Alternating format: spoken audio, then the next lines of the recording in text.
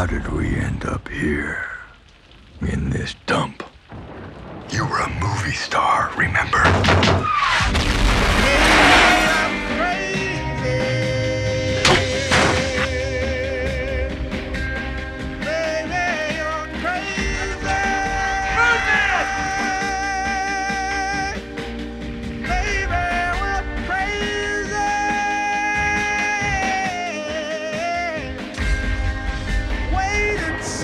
You're Birdman. Let's go back one more time and show them what we're capable of.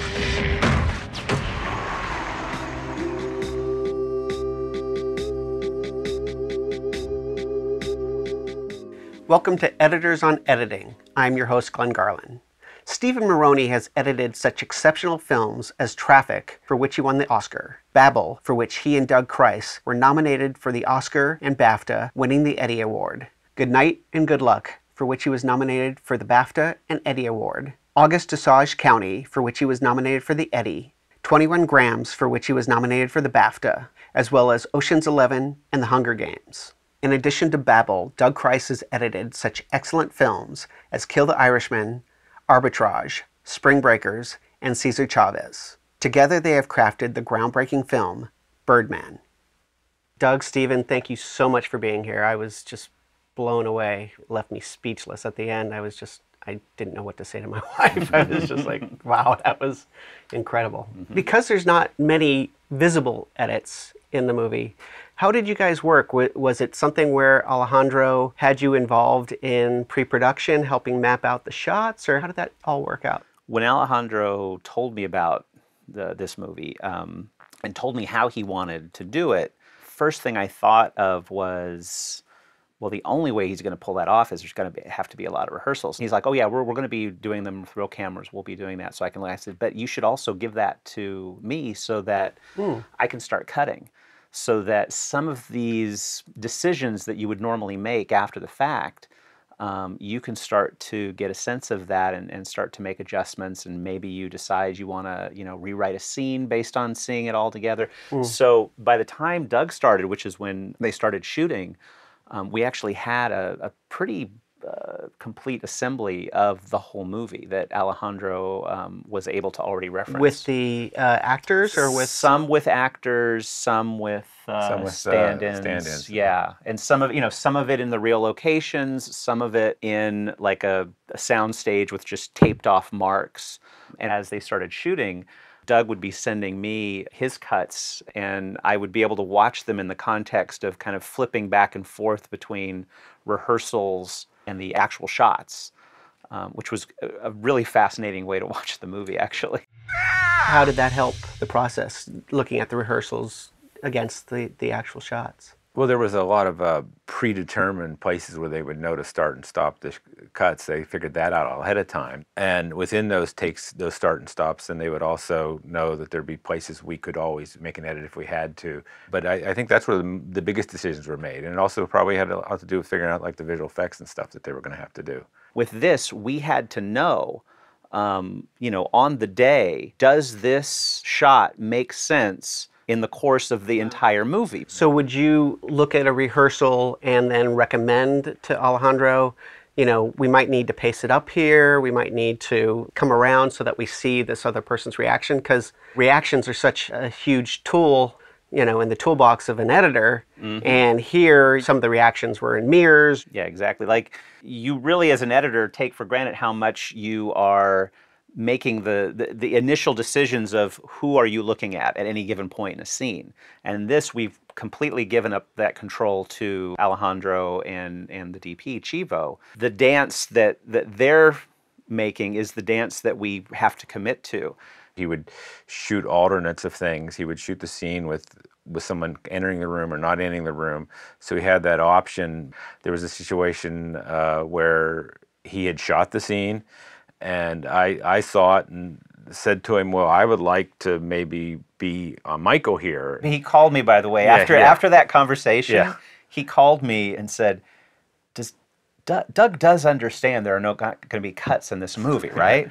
And And I'm like, oh, you know, he understands it. I think he was just reacting. He was just reacting to, I would have been, and so he took it seriously. Yeah, And yeah, he reshot the scene 2 days later. you realize how easy you have it when you can make adjustments to pace just by, you know, the things that you do unconsciously as an editor when you're cutting between two characters and you're just kind of snipping away to tighten up the interplay of the dialogue.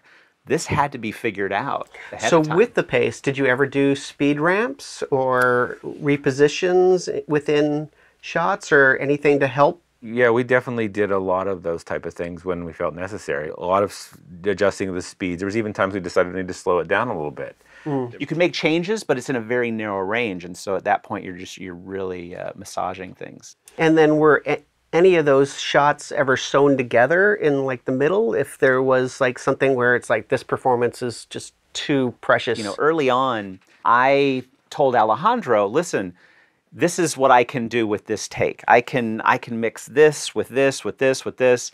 And he looked at that and was really clear about, I don't want to start thinking about these takes as interchangeable or trying to find ways to mix this and that. You want to have the courage to go for it. Exactly, because I think that kind of net would have changed the energy on the day that they were shooting. It would have changed his level of, when do I know I'm done? Because he might have in his head started telling himself, okay, this take is pretty good and this take is pretty good. As long as I can put them together, then I'm done for the day. But he didn't want to be thinking that way. He really wanted to make sure that if he absolutely had to, this one take ends up in the movie, and that's what it is. And I'm proud of it, and it does everything I want it to do. And I think that also gave a lot of confidence then to the actors. You're doing this because you're scared to death, like the rest of us, that you don't matter. And you know what? You're right.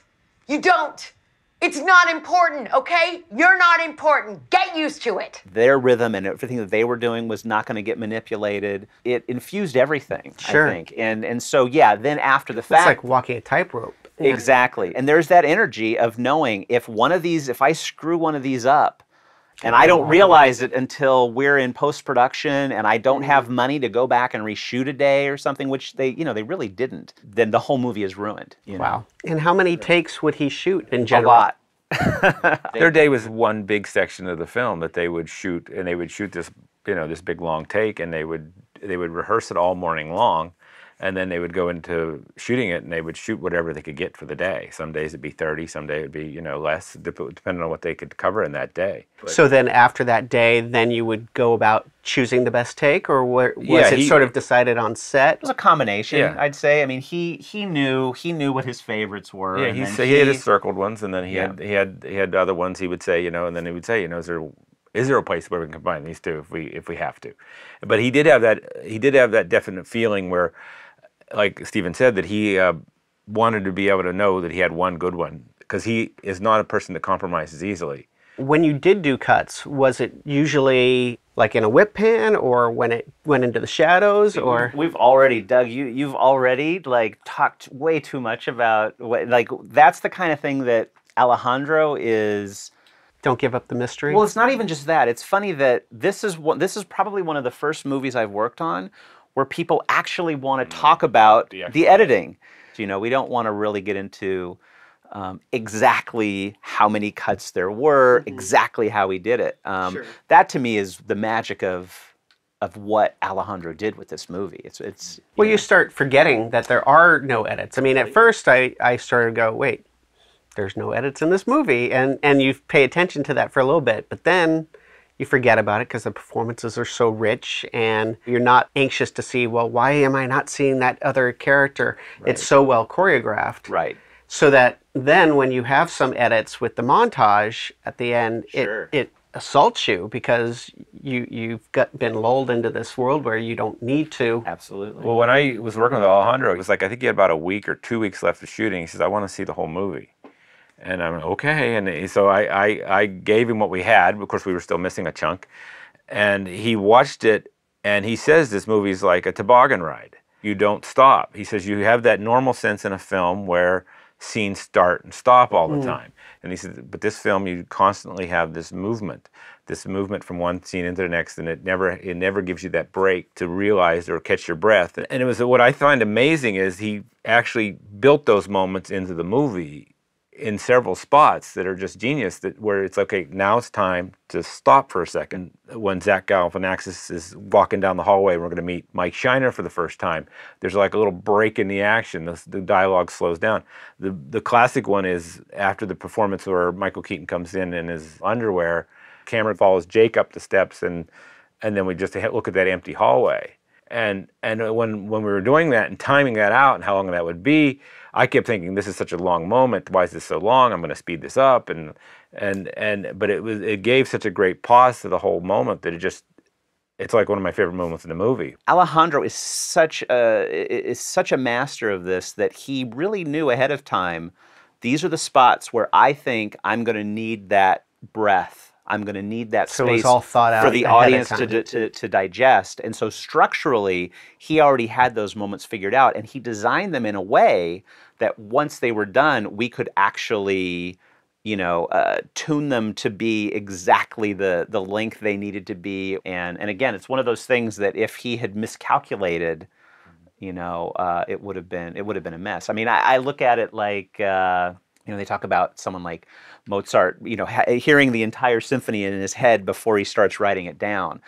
That's, to me, what Alejandro was doing with this, in a sense. That's how amazing it really was. Well, it's quite amazing also to know that the timing has to be this for, like, with the background plates of the flying, for instance, the complexity of trying to make sure that they'll match. Right. That was one of my favorite moments, was seeing that. I just thought it was just perfect. It happened at exactly the right point in the movie, this ecstasy.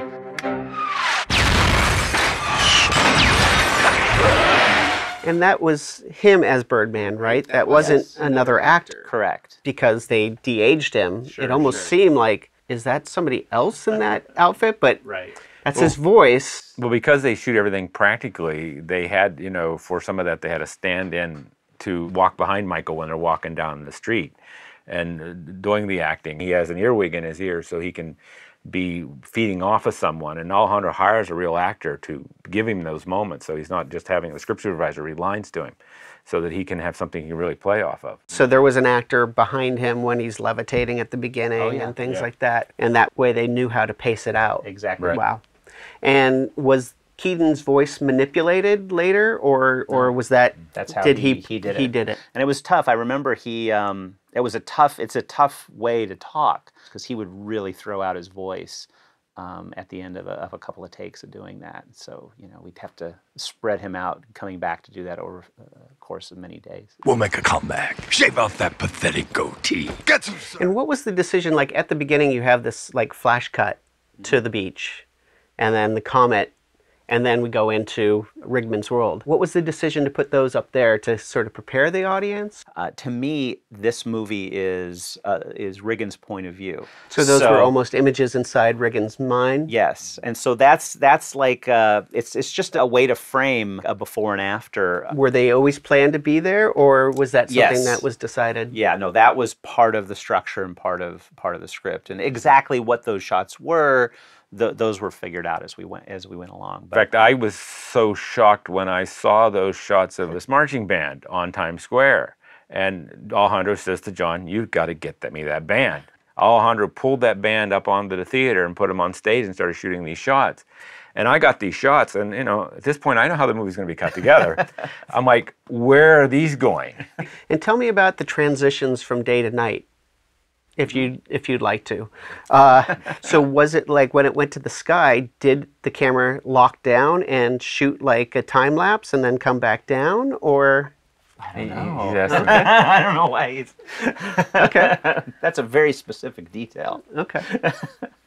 The performances are so good. With the mirror shots, did you ever have other actors, like from other takes, in the mirrors? No, that was all planned out. So if you see a performance in a mirror, that's the same take. That's how they did it. And so again, any one of the takes in the movie could have been that's just how they shot it on the day. One of the most incredible scenes was when he's talking to the theater critic. None of this costs you anything.